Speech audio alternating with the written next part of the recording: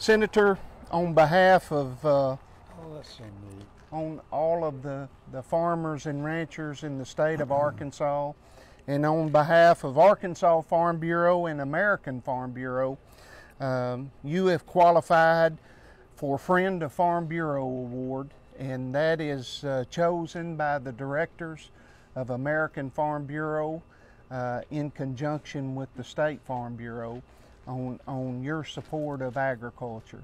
And on behalf of all of the farmers and ranchers that are actually home doing the work today, Mike and Dan and I would like to present you with the Friend of Farm Bureau Award. And I can tell you that your time in the Congress and Senate, that you have represented us with the veracity that we have to make a living every day.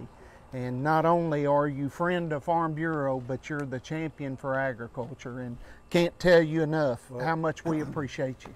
We appreciate that very much. Say past performance is indicative of future. And again, I certainly am going to be for you.